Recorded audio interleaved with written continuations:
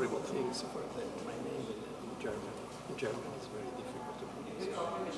So I have a Mugnai. So what's the kind of Mugnai.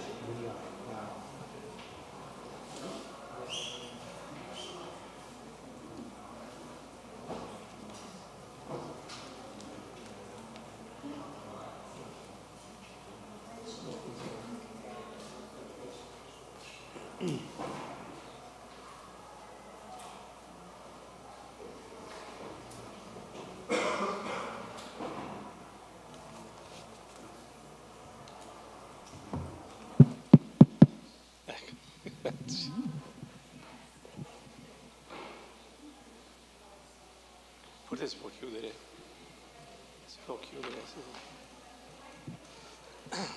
Chiudo qui, sì.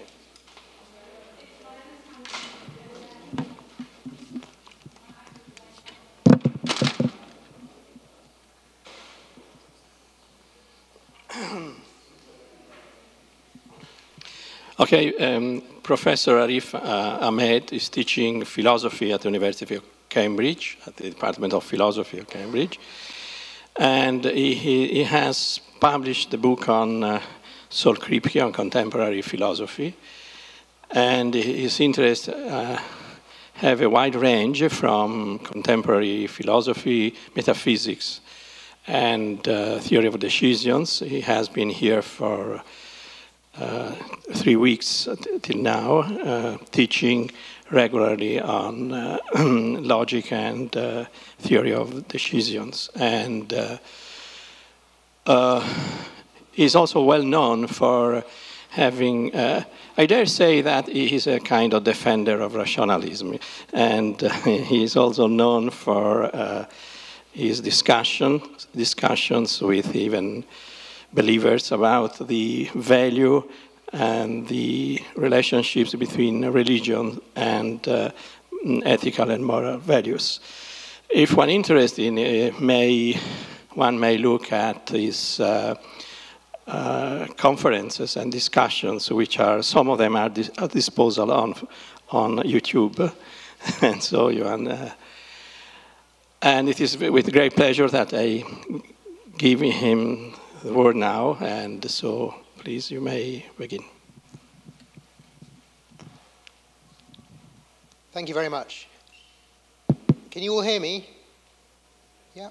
Okay, thank you. I apologize for speaking in English, but you would understand me better if I spoke in English than if I spoke in Italian. And those of you who I know your English is very good, so please accept my apologies for that. So the title of today's talk is... Yeah, better? So the title of today's talk is Religion a Force for Good or Evil? That's a question that has a very great scope, and a definitive answer to that question would involve a very wide-ranging sort of historical inquiry that would cover the very different kinds of religious institutions that have existed at different times and places in the history of the world, and would look at all of the very many different sorts of influences that religion has had in the political, ethical, and other sorts of spheres. That would be a very big task, and possibly nobody is able to carry out that task by themselves. Certainly I'm not. But I think it's possible to shed some light on the question by looking at the influence of religion in some particular cases. And today I'm going to look at 3 particular sorts of case which illustrate, I think, the impact of religion first in the intellectual sphere, and then in the ethical or moral sphere, and then finally in the political sphere. I should say also that my own personal experience with religion has been with 2 sorts of religion. First of all, Islam, and second, Protestant evangelism. But I'm aware that probably for most people here, your direct experience of religion will have been with the Roman Church, which is the Church of Italy. So I will be saying something about the influence of the Roman Church for the first part of this talk, but towards the end I shall talk a little bit about other religions with which I've had more direct personal experience myself. Let me start then by saying something about the intellectual influence of religion, and one sort of influence that I think it has is essentially a form of distortion of intellectual inquiry. And what do I mean by this? It's a natural and very primitive human tendency to try to understand things and to try to know, and some form of philosophy or science which are essentially aimed at understanding the origins of the phenomena that we observe have existed for as long as civilization has existed. But it is also an intellectual tendency of human beings to explain things in terms with which they're familiar. And there is a particular primitive tendency to explain phenomena that we observe in what you might call personal or human terms. So that, for instance, many thousands of years ago, it would have been natural to try to explain events of the weather or events in the heavens or other sorts of natural events through the postulation of some agency, some supernatural being or entity that produces these effects. Now, that tendency is one that you would have hoped or thought, after thousands of years of scientific progress, has gone or been effaced. We can explain all things like the weather and celestial motions and very many other natural processes without any sort of appeal to any agency or intelligence or supernatural beings. But it is, I think, one of the intellectually distorting effects of religion that it has promoted the survival of that primitive tendency, and in consequence, people are still likely to draw conclusions about the explanations of phenomena that they can't understand in terms of the operation of agencies, supernatural beings, when the evidence doesn't warrant this at all. So that's what I mean by the first kind of operation of religion, which is a sort of intellectual distortion.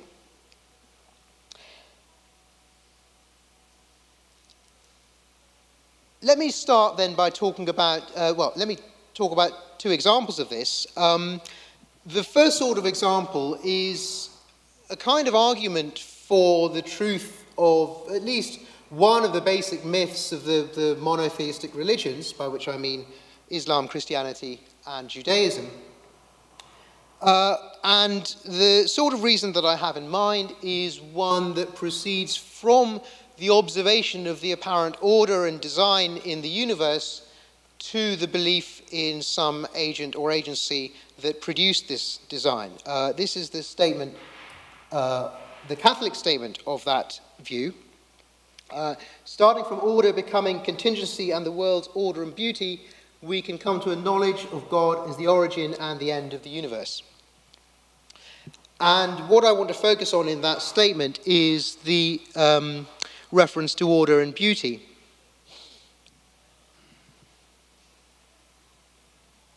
The sort of argument that I have in mind, what's known as you can see, as the teleological argument, or the argument from design, is an argument that says that the universe seems somehow to be extraordinarily well suited or well fit for the purposes of the creatures that live in it, and especially for the purposes of human beings.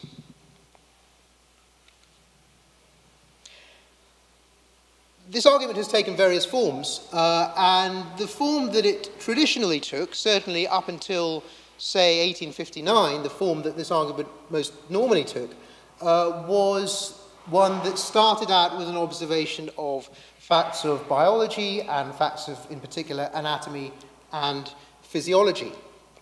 So an example of the argument is the fact that if you think about the human eye, that seems to be very well suited to its environment. The eye is able to see things at a very great distance and also things that are very close. It's able to see things at a very high level of ambient light and also to adjust to be able to see things in the dark as well, so that we can see at night as well. We can see reasonably well at night, and we can see well in the day as well. And this requires a remarkable sophistication in the construction of that organ for us to be able to achieve this purpose. Another example, I suppose, would be the difference between the digestive system of cattle and the digestive system of human beings. So cattle have two stomachs, and that's what allows them to eat grass, whereas human beings have only one, and it's designed to eat the sorts of things that are nutritious for us, or at least it appears to be so designed. This was Russell's version of the argument. He says, "You all know the argument from design. Everything in the world is made just so that we can manage to live in the world, and if the world was ever so little different, we could not manage to live in it. That is the argument from design. It sometimes takes a rather curious form. For instance, it is argued that rabbits have white tails in order to be easy to shoot." That argument, as I said, was popular until 1859 or not long after. The reason that I chose that specific date for the demise of the argument is, of course, because that was the date at which Darwin's theory was published and rapidly became very well known. It's an extremely well-confirmed theory. This is the theory of evolution, and it's perfectly able to explain the appearance of design, at least in terms of physiological features such as the construction of the eye, or the human digestive system, or the digestive system of cattle, or indeed the fact that rabbits have white tails. It's perfectly able to explain all of those things without any appeal to some supernatural entity or agent who arranged things in such a way that they were fit for human purposes, or for the purposes of the animals that possessed them. Now, you would have thought, or you would at least have hoped, that the matter would have ended there, and that people being rational and responsive to the evidence would at that point have stopped being so concerned about inferring intelligent design from the appearance of intelligent design on the grounds that it has a perfectly good and plausible and valid alternative explanation, evolution, which, as we know, makes no appeal whatever to either intelligence or any other sort of design. But in fact, and this is something that illustrates the tenacity of the primitive illusion that I started by mentioning, in fact, this argument too has adapted to the change in its environment, and the version of the argument that is now popular amongst scientists and theologians is one that's quite independent of considerations about evolution, or quite independent of Darwinian considerations. So the version of the argument, the more modern version of the argument that I have in mind is the cosmological version of the argument. And it starts out from a completely different observation from the one that I just mentioned. So it starts out with the observation that if we look at the certain facts, very fundamental facts about the constitution of the universe, we find that if those facts had been different by even a very small amount, then we would not have been able to live. In fact, there would have been no life at all in the universe. If we take just one example of this, if we consider the fundamental feature of the universe, which is the ratio of mass between the proton and the electron, that ratio takes a specific value, which is, I think, a few thousands or something. If that ratio had been different by as small an amount as 1 part in 10 to the power of 37, there would have been no life. There would have been no possibility of the chemical bonds forming that are necessary for proteins to exist. And so there would have been no possibility of organic life of any of the sorts that we see on our planet. So this seems to be evidence of some very specific, what's called fine-tuned value of certain fundamental constants in the universe, which seems somehow to be fixed to a very particular value. It's very unlikely. It would be like winning the lottery billions and billions of times. That's how unlikely this would seem to be. And of course, if you did win the lottery billions and billions of times, you wouldn't think that it had arisen by chance. You would think that somehow someone was fixing it so that you had won. And this is indeed the conclusion that many people draw, including, I'm sorry to say, not only theologians and priests, but people who ought to know better, by which I mean scientists. So this, for instance, is a quotation from Paul Davies, who's a well-known British astrophysicist, who says, this is from a book from the mid-80s, but nothing, the facts that I've described haven't changed since then. He says, there is for me powerful evidence that there is something going on behind it all. It seems as though somebody has, fine-tuned nature's numbers. The impression of design is overwhelming.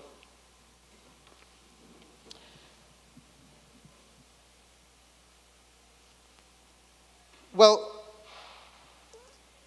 of course, nothing in what I've said gives us any reason at all to draw this sort of conclusion, any more than the existence and operation of the eye or of the digestive system gives us any reason to draw a similar conclusion. And there are two sorts of grounds for this. The first ground for objecting to this sort of argument is, of course, that when I said that if these physical constants had changed by such and such small part, such and such a small proportion, there would have been no life in the universe. That's plausibly true. However, that gives us no grounds at all to assign any particular probability to the assertion that they took the value that they actually did. There's an essential and important contrast between the example that I gave about winning the lottery and the example about the physical constants of the universe, which even some sophisticated scientists seem to have missed, which is the fact that in the case of a lottery, we have very good reason to think that it's unlikely you would win the lottery by chance because we've observed a very large number of lotteries in the past. That's our basis for saying that it was unlikely. We've seen many lotteries in the past. We've seen that you've never won any of them. And we've seen that we have reasons on the basis of observing many lotteries for saying that the chance of anyone winning a particular lottery is, say, 1 in a million or 1 in 25 million, or whatever the figure is that's supported by our evidence. We have no evidence at all for considering it to be particularly unlikely that these ratios, these mass ratios, took the value that they did rather than some other value. The only basis, the only reason for assigning one probability rather than another in this particular case or in any other case can be from observations of repeated tests. But it's in the nature of the case, in the nature of this particular case, that of course there is only one universe and there's only one set of values that these physical constants took, only one ratio that these physical constants took. We do not have the data that you would need from observing many different universes created according to very many different initial conditions to suppose that that's particularly unlikely, or indeed that any mass ratio should be given the same weight of probability as any other mass ratio. And so the assertion that the thing seems to be some sort of extraordinary coincidence, which is implicit in this passage from Paul Davies, is something that has no support at all. It seems to be something for which there's no evidence and is just made up. And is, I think, an example, again, of the persistent tendency in human thought to attempt to postulate explanations in terms of a personal agency or some personal being or supernatural force when we can't think of the correct explanation of something. But that primitive tendency is no more valid when applied to this sophisticated example by astrophysicists or theologians than it was when applied to the observation of the crude order in the world around us by more primitive people who lived hundreds or thousands of years ago. I said that there were two reasons why this argument was hopeless. And that was the first one. The second one is that even if something like the conclusion is warranted on the basis of the evidence that I've described, nothing in that conclusion gets us anywhere near the sort of thing that should interest people who have an interest in religion.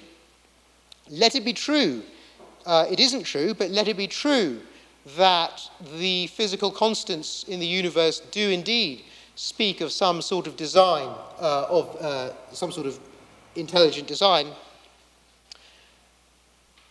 Nothing in that fact, nor indeed in any possible evidence that I could even imagine, gives us any reason for identifying that designer with the dubious character described in the Old Testament and the New Testament, who, rather than spending his time fixing the values of physical constants, instead takes a very unhealthy interest in what you and I wear, what we eat, whether we work on a Sunday, who we sleep with, and so on.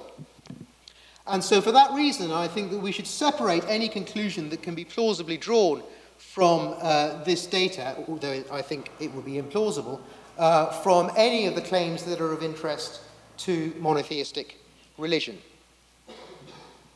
The best statement of the point that I've just made was due to David Hume, who in his dialogues wrote the following. In a word, he said, a man who follows your hypothesis, that is the hypothesis of the design of the universe, is able perhaps to assert or conjecture that the universe sometime arose from something like design, but beyond that position he cannot ascertain one single circumstance, and is left afterwards to fix every point of his theology by the utmost license of fancy and hypothesis. In other words, he just makes it up. This world, for all he knows, is very faulty and imperfect compared to a superior standard, and was only the first rude essay of some infant deity who afterwards abandoned it, ashamed of his lame performance. It is the work of some dependent inferior deity, and is the object of derision to his superiors. The point of the passage being, of course, that nothing in the sort of evidence to which Davis is pointing in this passage gives us the slightest reason to think that whatever designer there was, even if there was one, has anything to do with the sort of character who is supposed to be omnipotent and all of the other things that Christians believe.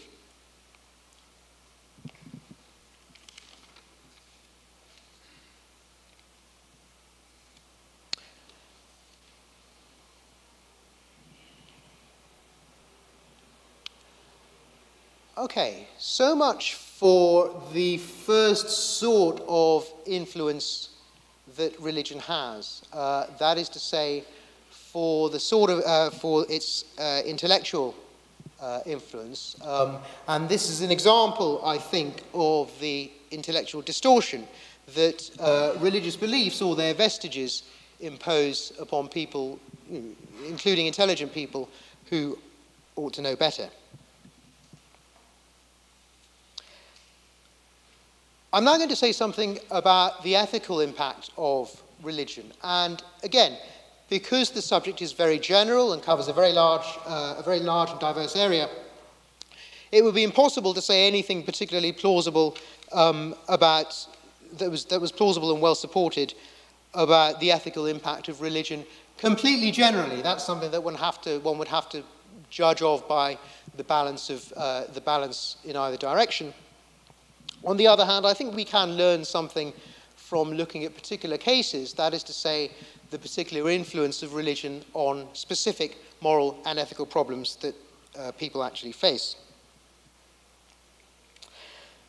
And the example that I'm going to discuss now is one in which, as a matter of fact, I think both the Roman Church and the church which is in Great Britain, the church which is the established church, that is, or rather, sorry, not in Great Britain, but in England, the established church, which is the Anglican Church. Both of those churches, I think, have in fact made a contribution to one particular ethical debate, which is positive, or at least which I believe to be positive. And that's partly to do with the one-sided nature of the debate, though I will say that whilst the contribution is positive, it is nonetheless something that has an unfortunate effect on the debate in other ways. And what I have in mind is the public debate on abortion rights. In the United Kingdom, for those of you who don't know, in the United Kingdom, the law on abortion rights is that they're legal until for the first 24 weeks of gestation. In Italy, I think it's about half of that, so it's about 12 weeks in Italy. But in England, the law is much more liberal. Abortions are legal up to 24 weeks. And whilst nominally speaking, they need to be procured on the grounds of the psychological or physical health of the mother, they are in fact available fairly routinely up to that point in the UK. There, in contrast again to Italy, the number of abortions since the number of legal abortions since legalization has increased. It's increased in both absolute and proportional terms. So the first full year of abortion, of legalization in Great Britain was 1969, and in that year there were about 50,000. It's risen to not far short of 200,000 in 2011.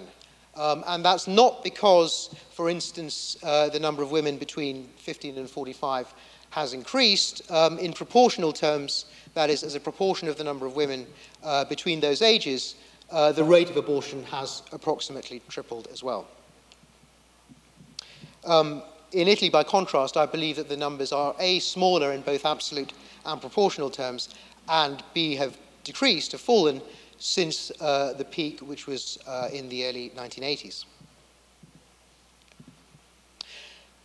Now, there's no doubt that this is something to do with the nature, this difference between Great Britain and Italy is something to do with the nature of the public debate in Great Britain, where, at least amongst secular thinkers, it tends to be dominated by the view that the entire issue of abortion rights is an issue about state interference into the autonomy of the individual, in this particular case, the individual mother.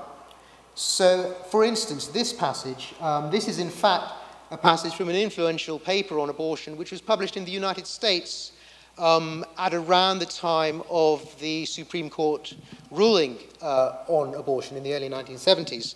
But it well captures the general view of, I would say, most otherwise enlightened liberal people in Great Britain. What the passage is stating, I won't read it out, but I'll just summarize it. What the passage is stating is that the important thing to think about in this case is the mother's ownership of her own body. And the right to an abortion, the right to terminate a pregnancy, is an extension of the right of control over your own physical body. Accordingly, any state interference in abortion, any attempt by the state to regulate it or restrict it or to prohibit it, should be no more acceptable in a liberal society that respects individuals' rights over themselves than any other attempt of the state to restrict what somebody does to one's own body. Of course, there are such restrictions in other areas, so whilst one is allowed in most Western countries to smoke and drink, there are other drugs that you're not allowed to take, so there are some, even if it does no harm to anyone else, so there are some restrictions, but those too could I think reasonably be objected to on these grounds. In any case, the main point that I want to make now is that the secular side of the public debate in Great Britain on abortion is dominated by the sort of view that Judith Thomson states in the passage that I'm just describing, a view which she says was one that was exclusive to women, but certainly nowadays in Great Britain that's not true.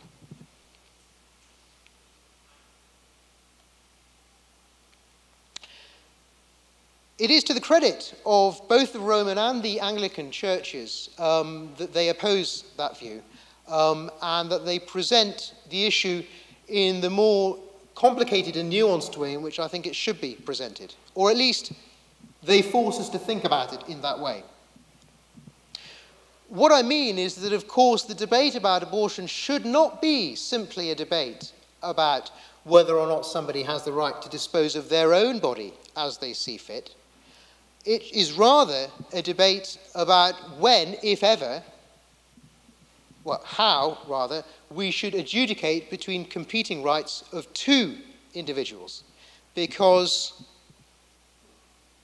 it's plausible that at least at some point in the pregnancy, though as we'll see, the Roman Church the Catholic Church takes an extreme view on this, it's plausible that at least at some point in the pregnancy, a woman terminating an abortion a woman considering an abortion should be weighing up her own rights against those of another person, because there is another person whose rights are involved in the decision. And as I said, it's to the credit of the Church that it emphasizes this view. This is from the Evangelium Vitae from 1995, so this is John Paul II. Among all the crimes which can be committed against life, procured abortion has characteristics making it particularly serious and deplorable. Procured abortion is the deliberate and direct killing, by whatever means it is carried out, of a human being in the initial phase of his or her existence, extending from conception to birth.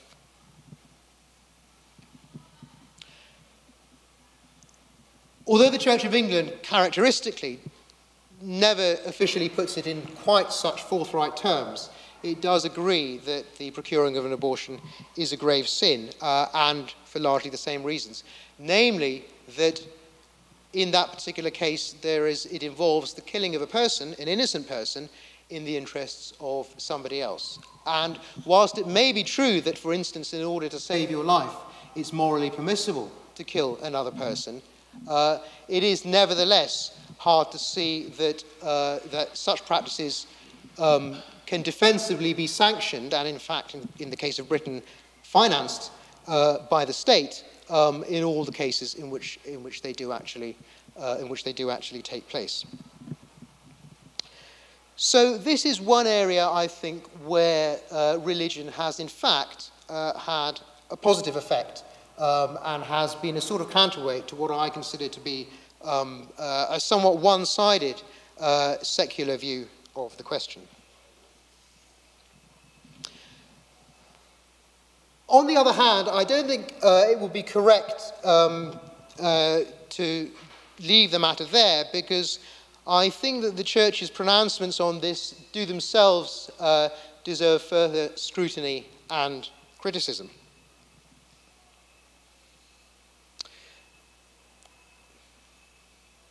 This is a statement from Dignitas Personae, which is, so this was Cardinal Ratzinger, I suppose, so the last pope. Although the presence of the spiritual soul cannot be observed experimentally, the conclusions of science regarding the human embryo give a valuable indication for discerning by the use of reason a personal presence at the moment of the first appearance of human life. How could a human individual not be a human person? The human embryo has, therefore, from the very beginning, the dignity proper to a person.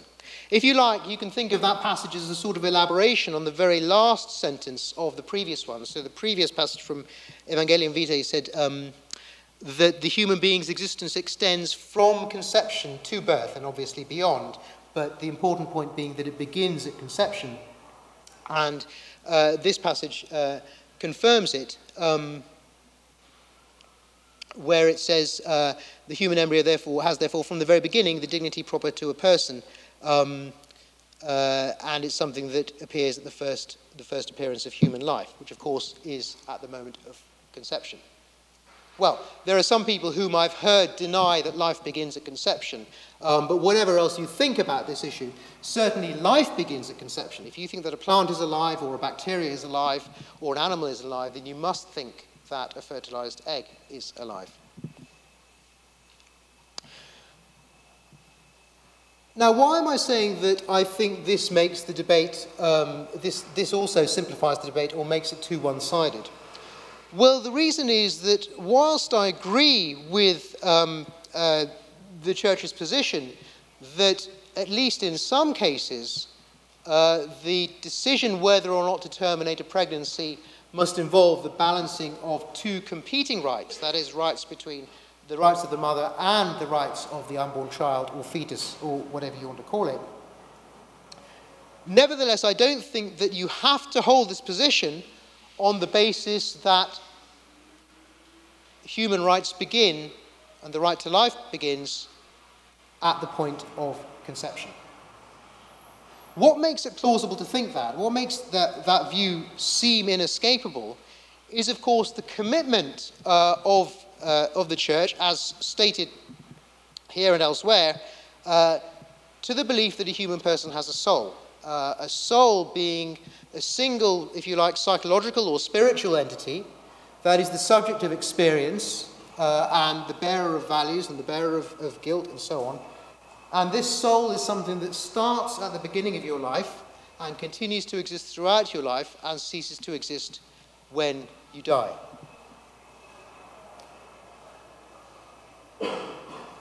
That view is in opposition to the view of many philosophers and is in opposition to the more sophisticated participants in the philosophical and scientific debates on this question. Because, of course, there is no philosophical compulsion to think that a human being is a single thing that starts to exist when it begins and continues all the way through until death. A different way of thinking about a person would be in the way we actually think about, let's say, a country. So this was the analogy of David Hume. A country, let's say Italy, for instance. Italy has existed for about 150 years and will continue to exist for many thousands of years, no doubt. Or will soon cease to exist, perhaps. There is no one institution, possibly, or no one person, or no one thing that began to exist when Italy began to exist and will cease to exist when Italy ceases to exist. Certainly no person has been alive throughout that period, not the monarch or the president or anyone else. Nor perhaps, or even if this is the case, it needn't be the case, has any one institution continued to exist throughout that time. Rather, Italy is a complex of a variety of different interrelated persons and institutions, some of which will cease to exist, others will start to exist later, and they'll continue to stand in this complicated relationship. So although we can't point to one single thing that persists throughout the lifetime of Italy, we can nevertheless say that Italy itself has existed for 150 years. That is, in the manner of a complex object, not in the manner of a simple object.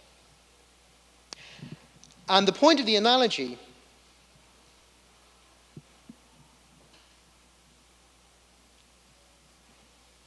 is that for Hume and for many other thinkers, we should think of individual persons as like countries rather than as like single entities that persist throughout their lives. Let me just say something about the grounds for this view before I go on to say something about the consequences of it. This is David Hume. He's asking himself about the soul. He says there are many philosophers, including, of course, all Catholic thinkers, who believe that there is a soul, that it persists throughout your life, ends when you die, or perhaps continues after you die, but at least leaves your body when you die, and it's that single thing that is the bearer of all of your attributes. And he says, well, there may be people who think that, but let's see if we can actually ever observe such a thing. For my part, when I enter most intimately into what I call myself, says Hume, I always stumble on some particular perception or other of heat or cold, light or shade, love or hatred, pain or pleasure. I never can catch myself at any time without a perception, and this is the crucial bit, and never can observe anything but the perception. What Hume is saying there is that if we look at the actual observational evidence that there is for supposing that there's a self or a soul that continues to exist throughout your life, we don't find any at all. It's an experiment, I suppose, that you could all try for yourselves. If you try to think about what your psychological experiences are, you might find one or another particular kind of psychological experience, as he has heat or cold, light or shade, etc. You might find those experiences. But you're never actually aware of some single thing that's persistent at all times in your life and that you experience at all times whilst you're alive. Rather, you're aware of very complicated and interrelated psychological states, and perhaps this should include states of the brain as well, but we needn't go into that. The important point is that a person's mental life does not have a single center, which is the subject of all of the rest of somebody's mental life, but rather it's a very complicated and interrelated network of different psychological states. And it was on this way of thinking about himself, and Hume supposed everyone else, that he developed a model of a person's life which made it more like, as I said, the life of a country than like the life of some simple object like, say, an electron.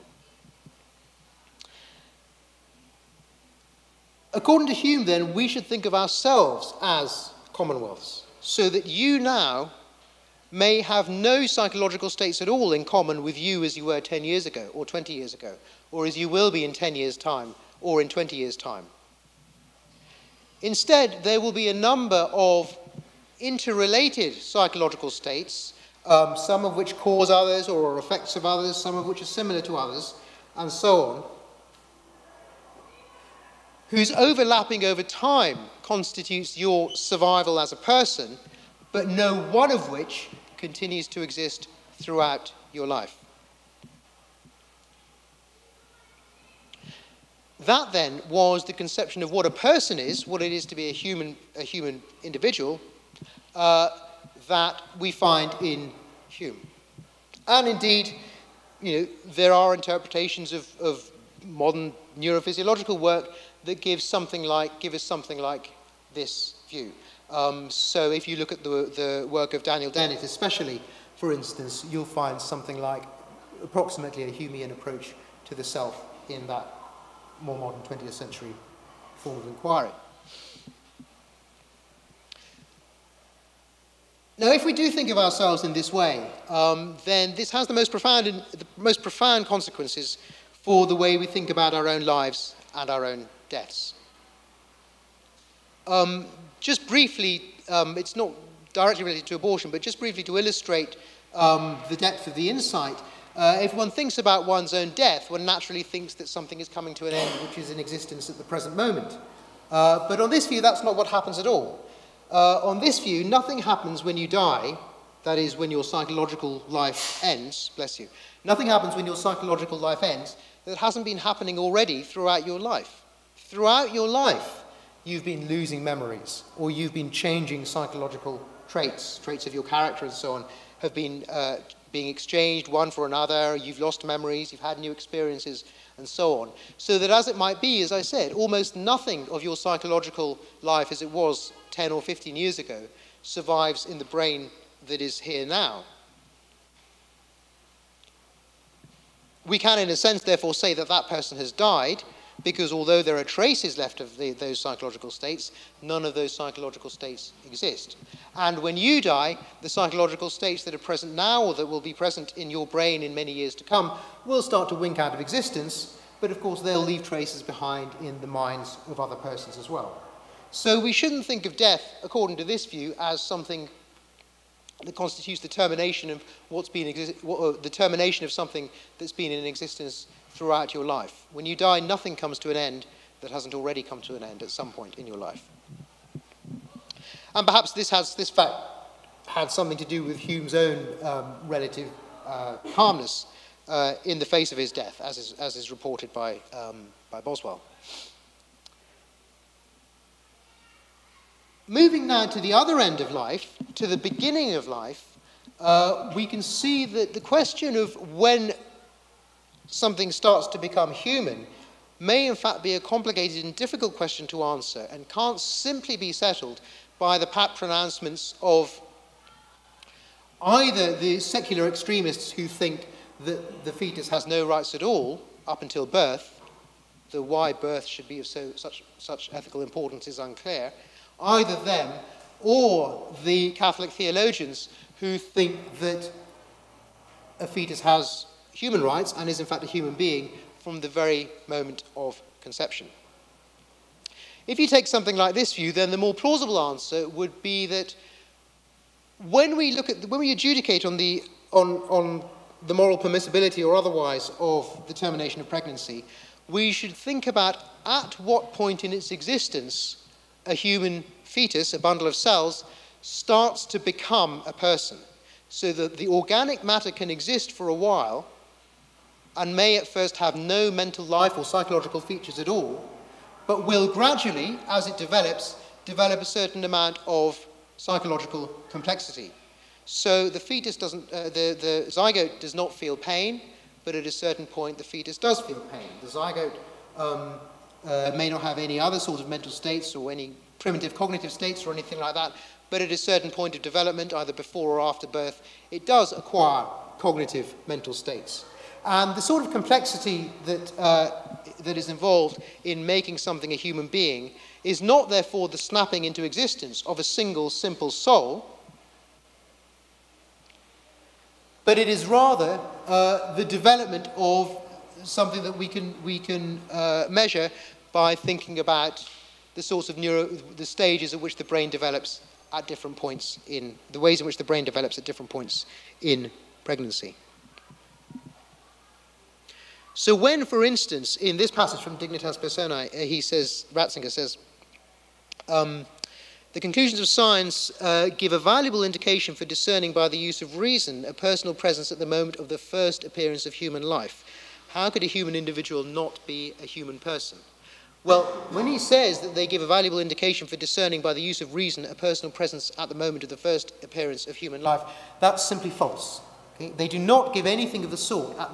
If by the first appearance of human life we mean the fertilization of the egg, then there is no reason at all to think that at that stage we have any of the sorts of psychological complexity or interrelated states that would constitute the fertilized egg as anything like a person.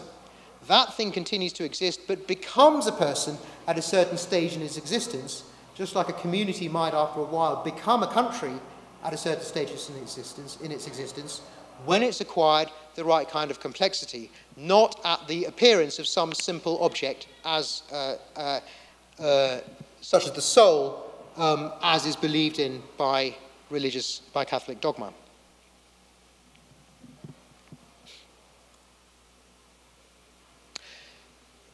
It is for this reason, then, that I would return an ambivalent conclusion about the influence of religion upon this particular ethical debate. I should emphasize that it's ambivalent. I am generally opposed to all forms of religion. I think they're wrong and absurd. But I would say that as a matter of fact, and given the present climate, certainly in the United Kingdom, things may well be different in Italy, it is fortunate that there are at least some people, though they may happen to be religious, there are at least some people who oppose the dominant secular view. The dominant secular view, which is that it's simply a matter of the rights of the parent, is one that I think is far too simplistic and one-sided. On the other hand, the reason that I'm ambivalent about it is that I think the opposing view, as stated in the encyclicals that I mentioned, is also far too simplistic and one-sided, and that if we approach the question with the proper degree of sophistication as shown by Hume in the passage that I mentioned, we'll at least be able to see what kinds of investigation would help us come to what I think will be reasonable and ethically defensible answers to this question. So as it might be, for instance, it would be defensible perhaps to say that the correct point at which abortion becomes permissible, this ceases to be permissible, is the point at which the fetus starts to feel pain, let us say. That might be reasonable, and if that's 20 weeks or 24 weeks, that would be a reasonable point, but if it's less, then that earlier stage will be a reasonable point as well.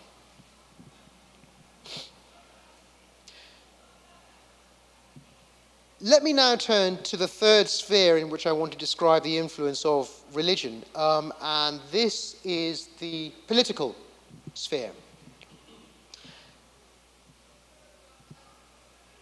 Looking only at the influence of the Roman Church, it's almost absurdly easy to find cases, to find instances of its, of the unfortunate effect that it's had upon political life. Largely, in many of these cases, I would say it has acted in alliance with the forces of reaction and the forces of authority, and generally against liberal or progressive views. And it has also, of course, sanctioned all kinds, horrific kinds of violence in defense of these status quos. I mean, we don't need to go back as far as the Inquisition or the Crusades or the 30 Years' War or the English Civil War or any of many other discreditable historical episodes to see this. In more recent times, almost completely at random, thinking of 3 episodes in the 20th century, if we think about, for instance, the Spanish Civil War, this is a quotation from a book by a Benedictine, who says that on the outbreak of the war, the great majority, that is to say nearly the entire hierarchy of the Spanish church, not only did nothing to restrain the conflict, but spurred it on by joining almost en bloc one of the 2 sides, that is the Phalangist, the side that ended by being the victor and by demonizing whoever was working for peace. To take a second example, again, almost completely random, this was Italy in the 1920s. Sorry, Italy in the 1930s. Mussolini's anti-Semitic laws were backed by leading Catholic periodicals and praised by the rector of the Catholic University of Milan as part of the terrible sentence that the deicide people has brought upon itself, and for which it goes wandering the world, unable to find peace, the peace of a fatherland, while the consequences of that horrendous crime pursue it everywhere and at all times. Now, I should say, of course, that that quotation from the rector of that university is, from his own perspective, completely correct, because, of course, as you all know, there is a passage in St. John which explicitly pins the blame for what Christians regard as the deicide upon the Jewish people, and not only upon the particular Jewish individuals who were present at Calvary, but on all of them and all of their descendants for the rest of time. Of course, this is a manifestation of another and different sort of primitive right, primitive belief, which was the belief in collective guilt. So nowadays, in enlightened modern societies, you would hope or you would think that people are responsible for what they have done, not for what their parents have done or for what other people whom they may never have met have done, and you should perhaps justly be punished for something that you yourself have done. But it isn't considered the mark of a civilized society, I would say, to punish somebody for what his brother did, or what his father did, or for what somebody of his same race did. In fact, that would be a particularly savage and barbaric view to take. It is, however, the view of the Catholic Church, at least as stated in St. John, and as stated by this particular person, who gives in as concise and straightforward a way as you could imagine the reasons why the Catholic Church would have been entirely consistent to support, as it has done through history, the persecution of the Jewish people. The third example is more recent. The third example concerns, well, it's more recent and also less recent, and it concerns the disaster in Rwanda in 1994, which, as you all know, was an episode of the massacre of the Tutsi minority population by the Hutus. The African Union, the Organization of African Unity, published a report in 2000 called Rwanda the Preventable Genocide on this episode, in which it blamed a very large number of organizations around the world, including the French government, the Belgian government, and the Catholic Church. One of the things on which it blamed the Catholic Church was the racial views that were taught to Rwandans at the time when Catholic missionaries were present there and working with the Belgian colonial power. This view, which they thought underlay the massacres in 1994, the Hamitic ideologies, it said, of which it says, much of this ideology was simply invented by the Catholic White Fathers. These were the missionaries, Catholic missionaries in Rwanda, missionaries who wrote what later became the established version of Rwandan history to conform to their essentially racist views. We have seen, the report continues later on, the unfortunate role played by so many Catholic clerics and the hierarchy in general during the genocide, from being active accomplices of the genocidaires to accusing Tutsi rebels of provoking the bloodshed to blaming the atrocities on both sides. As I said, these are three examples taken almost completely at random from the history of the 20th century of discreditable episodes in which the Catholic Church has been involved in politics.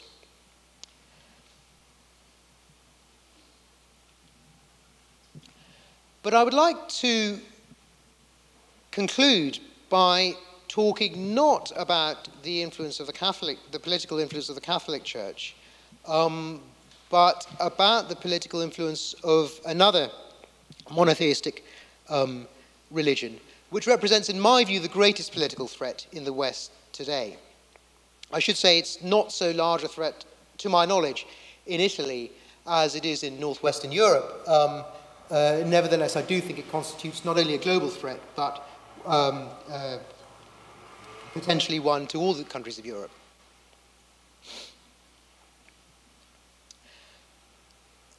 This religion, the religion that I have in mind, is one that was, well, it was founded about 600 years after Christianity by an illiterate Arab merchant who, at a certain point in his life, started hearing voices. And what the voices were telling him were later written down, and it turned out that what the voices had told him was rather poor plagiarization of the Old and New Testaments, missing out some bits and adding other rather more fanatical and unfortunate bits. This religion is very powerful. It controls some of the most powerful, or certainly some of the richest countries in the world, and in a particularly nasty and virulent form controls Saudi Arabia, which is one of the richest countries in the world, and represents, as I said, an extreme threat to our life in the West. The threat that it represents, or rather the form of the threat that I want to focus on today, is to the liberties that many people in the West have died to secure for us and to preserve for us, in particular the liberty constituted by freedom of expression, which includes freedom of speech. I will be talking a little bit about Britain now, so I think I should probably say something about some relevant facts about British history. One of the means, then, by which Islam threatens freedom of speech is through a sort of indirect means. That is to say, through the connivance of often well-meaning liberal people in the host population. Many Muslims are immigrants, though many Muslims are not immigrants, but certainly the majority of people in Great Britain and other Northwest European countries are either irreligious or Christian, at least nominally. But many people, and many of them well-meaning, assist in the threat to freedom of speech that Islam constitutes through well-meaning beliefs, actions, and, in the case I'm going to consider, legislation. And the reason for this, at least in Britain, is probably mixed up with the unfortunate history of racism in Great Britain in the recent past. So you may know that there has been mass immigration into Great Britain from the Caribbean and then from South Asia since not that long after the Second World War. And this provoked vicious and virulent forms of racism amongst not only politicians and people who ought to know better, but also amongst many ordinary working people in the 1960s, the 1970s, and the 1980s, which in Britain were marred by a number of race riots. It was partly in reaction to this, and an entirely justifiable reaction and revulsion towards this sort of attitude, that many liberal people in Great Britain now are, of course, not only strongly opposed to racism, but willing to enact legislation in order to restrict it. As well as legislation, it's socially prohibited. Nobody in most of British society, you would be shunned if you openly expressed any form of racist views. Unfortunately, this seems to have been mixed up, or at least I can only conjecture that this is part of the reason that there has been some mixing up between the perfectly proper revulsion towards racism and a similar suspicion of, amongst liberal people, of dislike of, discrimination against, insult or abuse towards the Islamic religion. So that people who say, I think truly, that Islam is dangerous, it's a threat to the world, it's a threat to the British way of life. If somebody said that Islam is a threat to the British way of life, that could be confused, that seems to be confused in the minds of many people with racism, which it is not. Your religious belief and your race are two completely different things. I mean, for one thing, you're responsible for your religious beliefs, but you're not responsible for your race. And indeed, the term Islamophobia, which is being used in Britain now as a description of this attitude, of an attitude of suspicion or hatred towards Islam, is, amongst many decent and well-meaning people, considered to be on a similar moral level to racism. Now, it may be partly as a result of this sort of mixing up of two things which I think ought to be kept separate, namely discrimination against or dislike of someone on the grounds of their race and discrimination against or abuse of someone on grounds of their religion. Those two things should be kept separate. But it may be partly because of a mixing up of that we now have legislation that's explicitly designed to protect religious beliefs from different forms of verbal abuse. This is the Racial and Religious Hatred Act of 2006, which makes it, in fact, a criminal offence, so something for which you could, in principle, go to jail, is to use threatening words or behaviour or display any written material which is threatening. If you do that, you're guilty of an offence if you intend thereby to stir up religious hatred. Now, of course, in the United Kingdom, the interpretation of these acts is in part down to judges, and there's obviously a danger that an act like that is going to restrict or censor a variety of forms of speech which I think are entirely legitimate and aimed at criticising Islam, or Christianity for that matter, in the most extreme and virulent terms, which indeed is what I think they deserve. It's probably also true that the Quran and the Bible ought to be banned on the basis of this legislation, though nobody's actually brought a case against them. But that's, if you like, a sort of ironic side effect of the legislation, which was intended to to suppress religious hatred, but is an inevitable consequence of the sort of factionalism that arises between the monotheistic religions, and indeed between sects within each religion.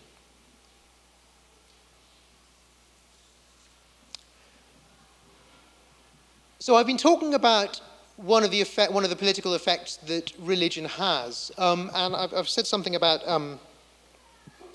what I called its indirect effect upon freedom of speech. That is to say, through often well-meaning acts in both the social and the legislative sphere by people who are not themselves Muslim. The other sort of effect, the other sort of effect is more direct on freedom of speech, and this is through the explicit threat of violence.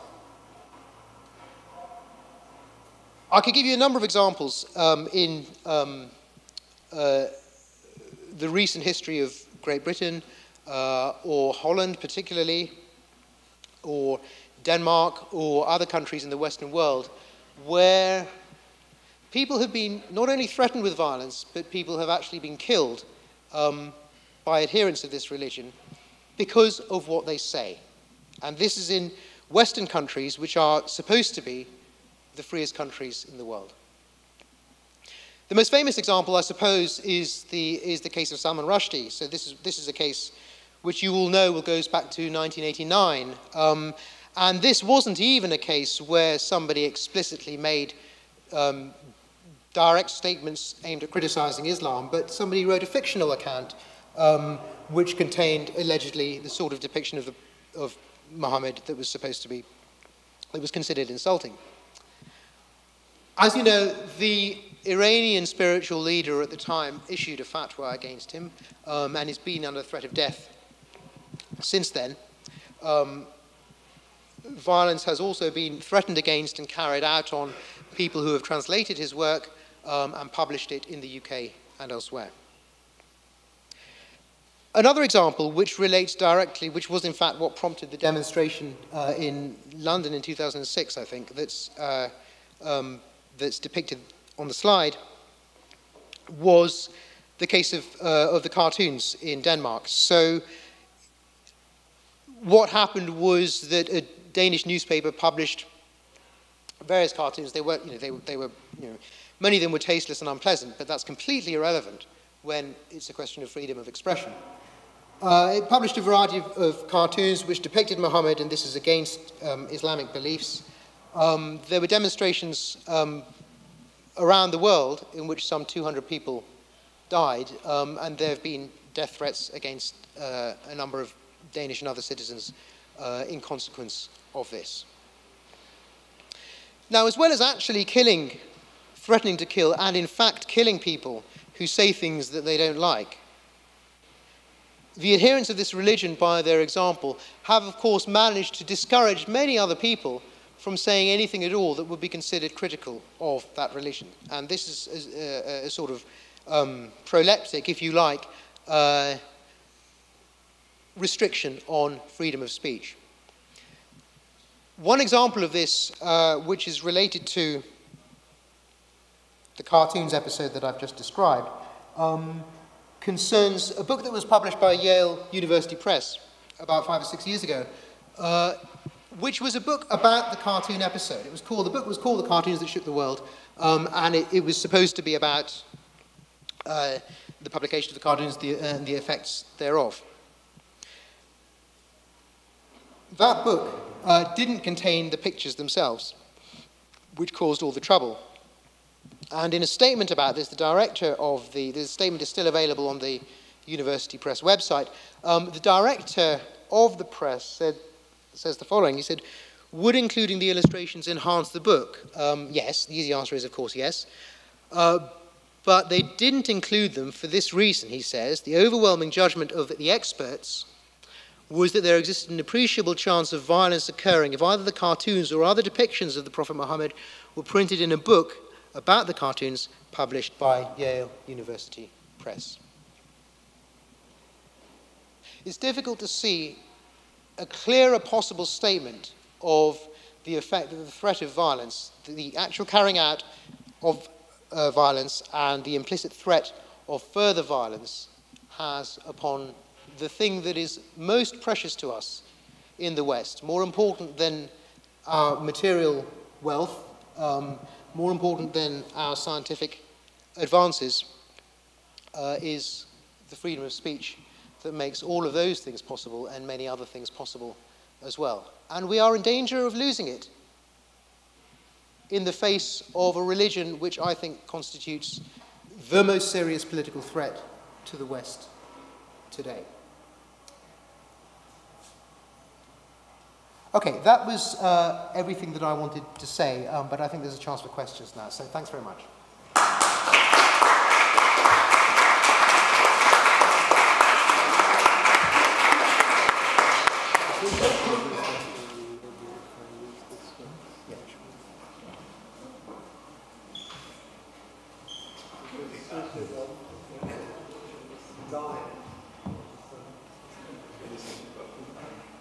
That's great.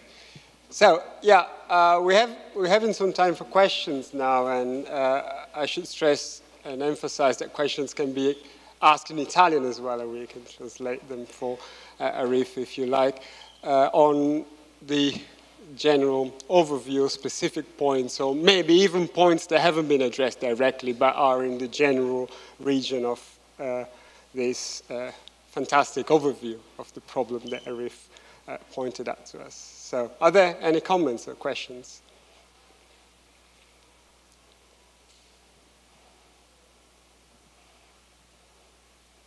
So you seem to have put everyone on the same page here, and there's no disagreement at all on what you say, which is remarkable, I'd say. Yeah. I thought it was funny you gave a talk about science and religion and didn't mention Galileo, even though you're in Pisa. So I thought that was...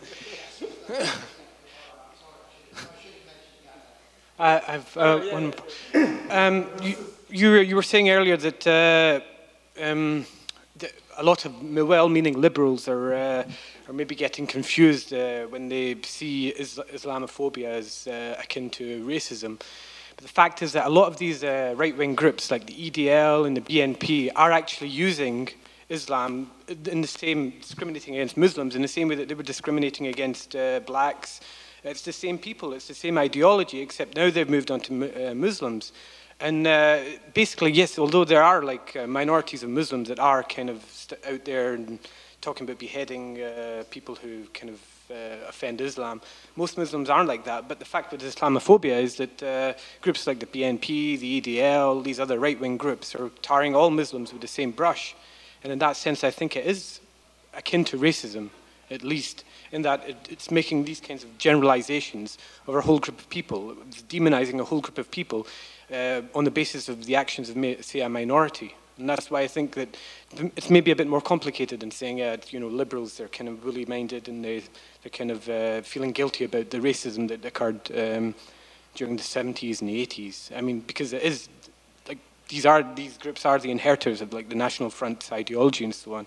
And if you read their literature, it is basically focusing on Muslims coming over here. They're kind of, you know, the bus driver has to kind of stop the bus so he can go and pray. Things like this. Even in the tabloids, there's a lot of these stories that are actually, you can say, they're demonizing Muslims. They're kind of spreading kind of hatred against this group. And even though there are, as you say, there are people, Muslims, who are behaving in a very, very kind of, in a way that is kind of, you know, against the whole kind of principles of free speech.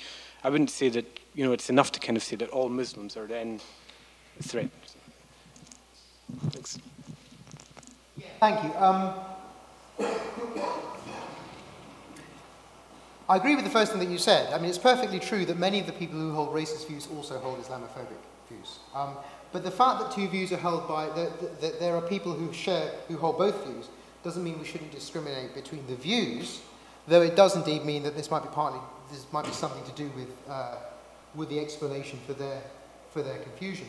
And I certainly don't think that it's grounds for wanting legislation that deals specifically with religious abuse, insult, or hatred of religion, when in fact we have, perhaps not adequate, but we have at least some legislation that also is directed specifically at, and correctly in my view, at racist views. But you're quite correct that the EDL and these other groups, which are sort of the inheritors of the National Front, are use Islam as a sort of stalking horse, if you like, for basically people of a different colour who they don't like. And that's one of the reasons why these things have been confused. I mean, it's one of the reasons I feel obliged to talk about this particular topic is because A, I have a Muslim background, so I have personal experience about religion, and B, I'm myself from an immigrant minority family, and visibly so. So people are less likely to think that I'm a racist if I say things like that than if, say, Nick Griffin were to say something like that. I think it's something for which we should blame these groups, that it makes it difficult to make this point without coming across as a racist, and I agree with you on that. Yeah.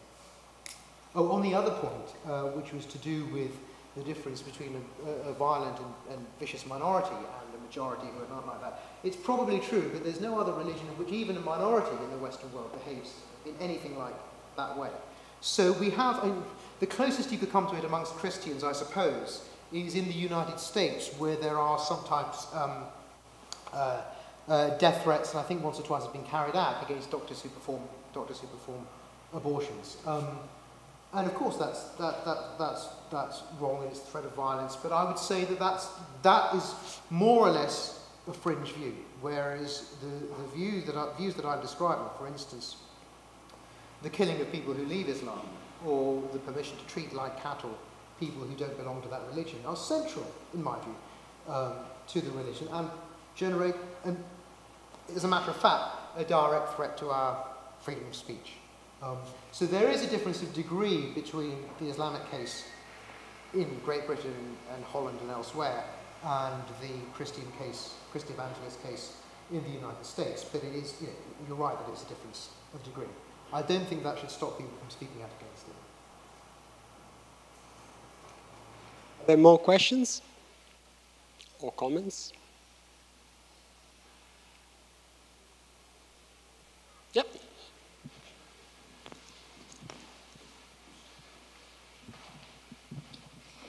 Very much. I was fascinated particularly by the abortion issue, and I wondered, I didn't quite understand if you were in favor of abortion, and if so, when you think it should be banned. And the reason why I ask is because the argument that you exposed is in a way trying to gloss over the church's attempt to get hold of women's body, right? So that is in a way an attempt to rationalize this historical attempt to get hold of women, of women's rights to do whatever they want to do with their body. So my question is, how do you deal with that part of the question which you sort of didn't touch? Okay, thanks. So there's two separate points in that question. So the first point was, you're right, it was one that I didn't actually discuss in any great detail, which is what I actually think about abortion. And I suppose my own view, I mean, I said what's relevant to answering the question, but I didn't say what my actual view is. So what's relevant to answering the question is answering the question when the fetus becomes a person. And that, I believe, is at some point before birth, but not at the moment of conception. I would say, if you had to pin me to a date, I would say 20 weeks. That is to say, to err on the side of conservatism before the evidence that shows that the thing feels pain. So as I understand it, the evidence is that they feel pain from around the early 20s, so 22 or 23 weeks. And I think abortion is wrong at that point, because I think it's a person at that point. And so I think that in order to be conservative, that is not to take the risk of killing innocent people or allowing innocent people to be killed. I think the cut-off point should be 20 weeks, but that's sensitive to the scientific evidence. On the other question about the aims, the patriarchal, if you want to call them that, aims of the Catholic Church, and the connection between that and the doctrine of the soul and so on. Yes, you're quite right. There may well be evidence that, I'm quite willing to believe that this was part of its agenda, was, as you say, to control women's bodies. And that it was promulgating this view on those grounds. That may well be true. And if so, it would be evidence of another way, of the motivation, rather, by which the church has distorted the debate in the way that I described. The one thing I would say, it doesn't change the fact that it does nevertheless, in my view, have one positive effect, though it may have had other negative effects historically. The positive effect being that, as a matter of fact, I think that the secular debate in the United Kingdom tends to be somewhat one-sided, and I think it's important to hear this opposing view. But you're quite right that in this particular case it may be motivated by more sinister aims. I think it's perfectly reasonable to be completely secular and opposed to abortion on secular grounds, secular ethical grounds, which have nothing to do with religion. But there is, in fact, in Great Britain, I would say that there's a strong association between religion and opposition to abortion. More questions or comments?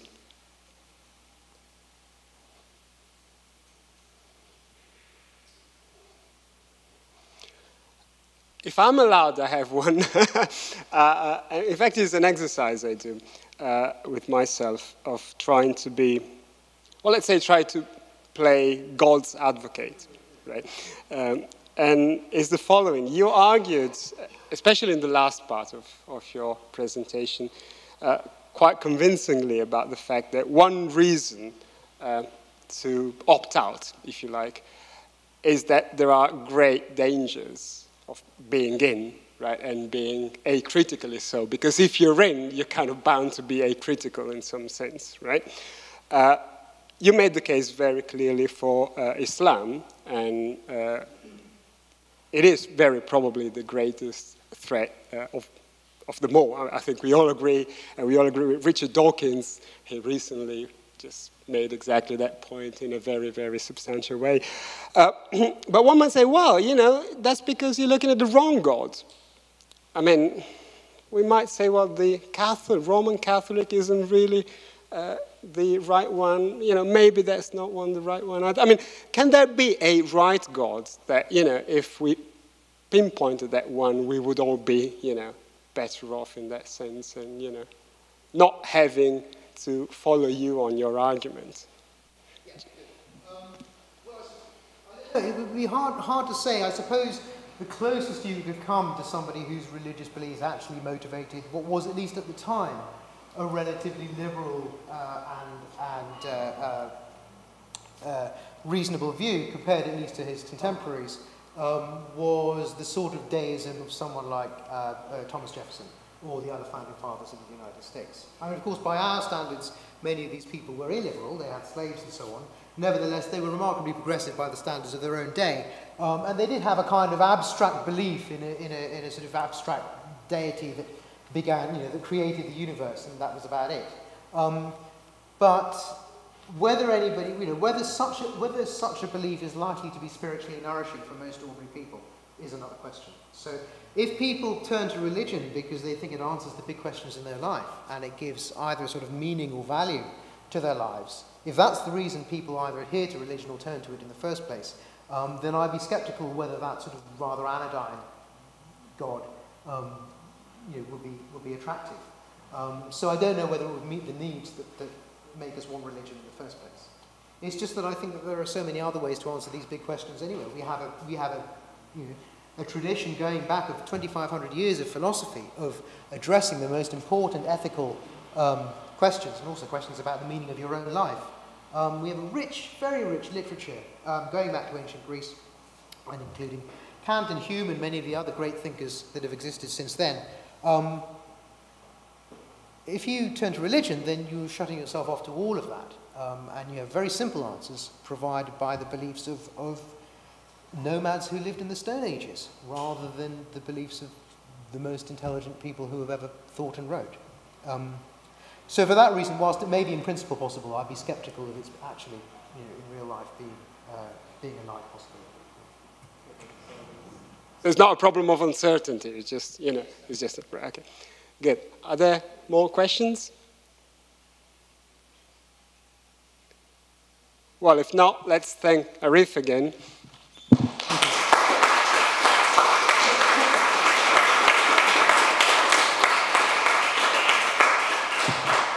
And thanks all of you for coming.